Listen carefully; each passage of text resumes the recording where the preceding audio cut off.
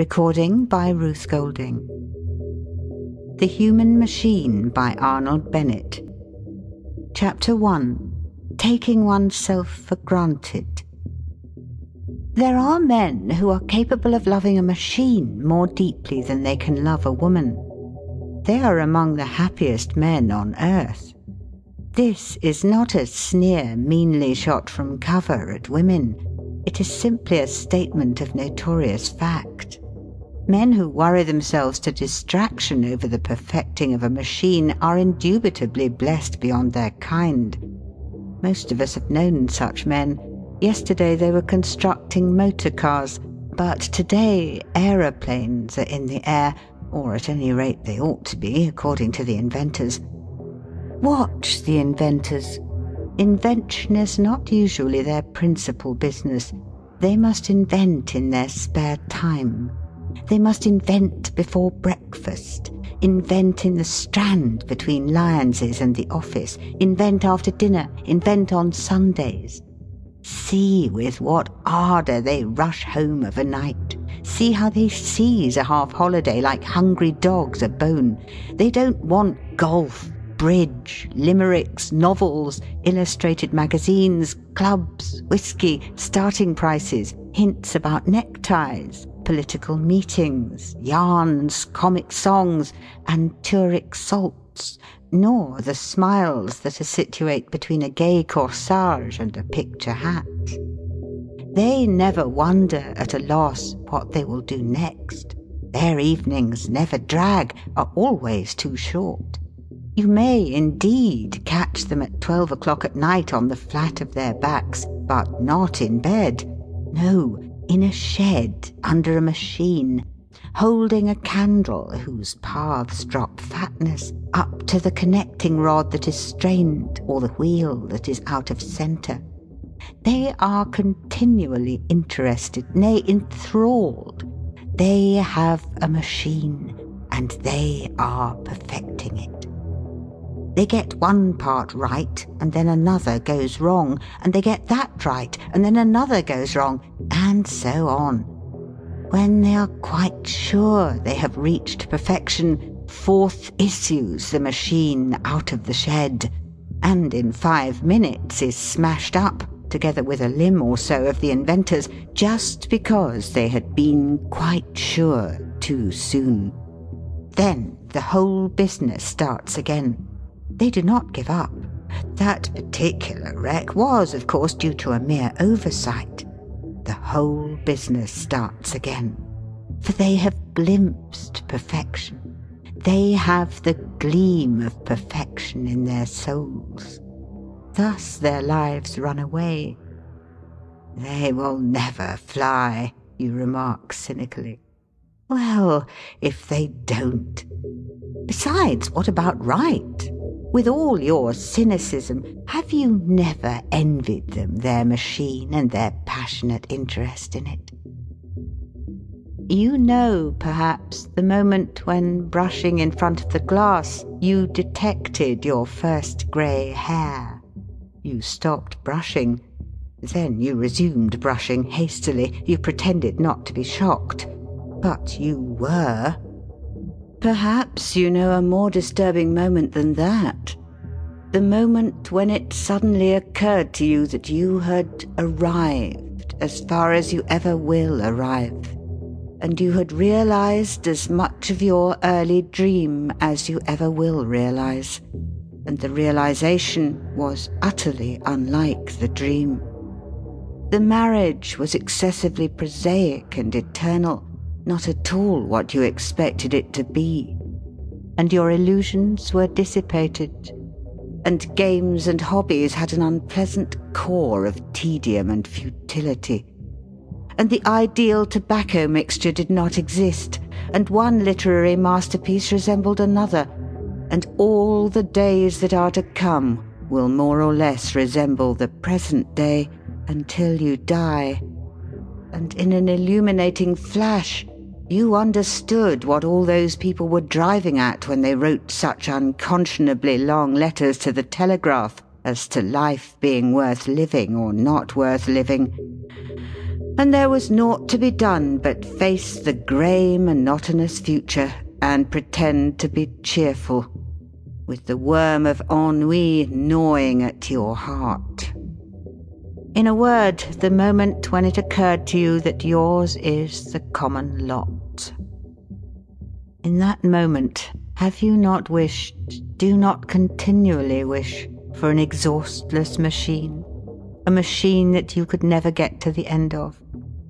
Would you not give your head to be lying on the flat of your back, peering with a candle, dirty, foiled, catching cold, but absorbed in the pursuit of an object?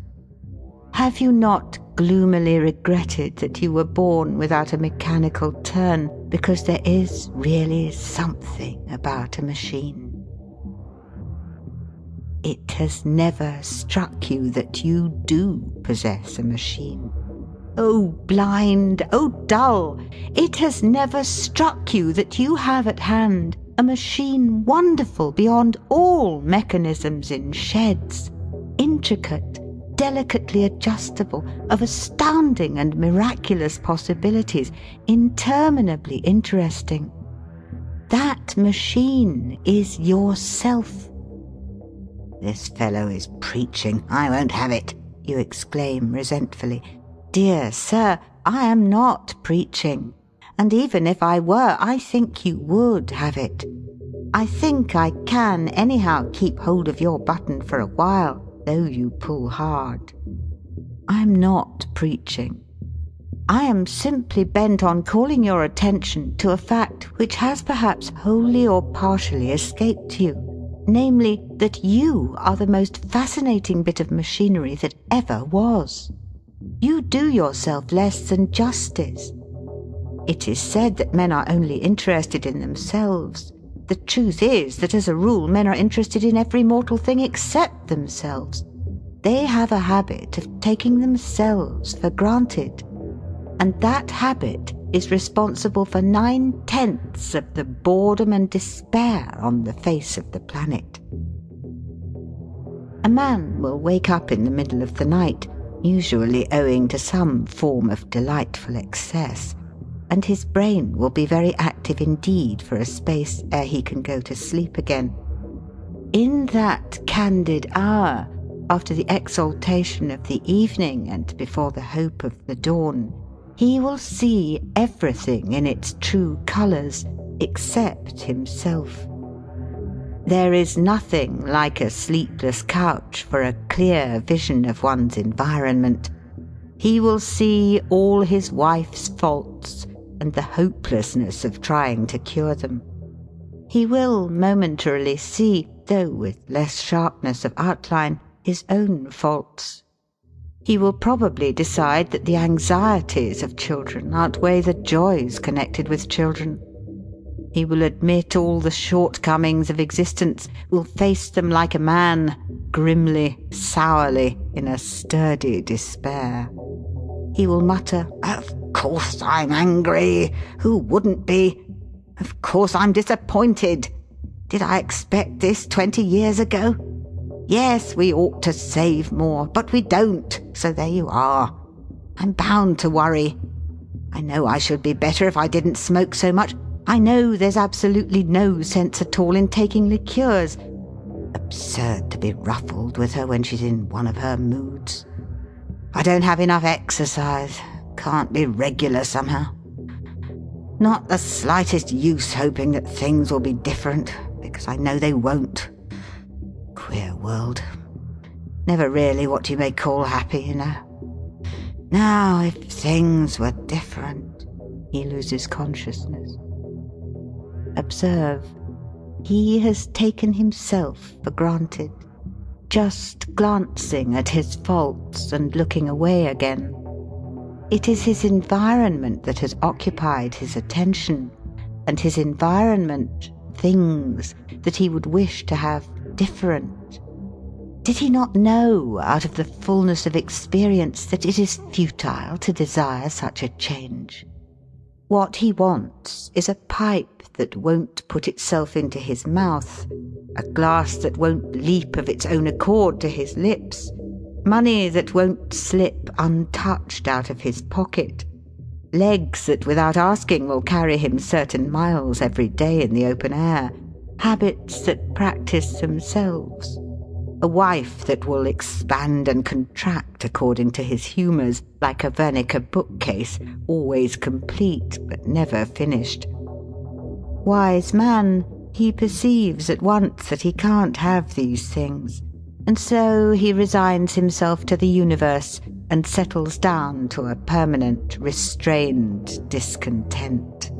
No one shall say he is unreasonable. You see, he has given no attention to the machine. Let us not call it a flying machine. Let us call it simply an automobile.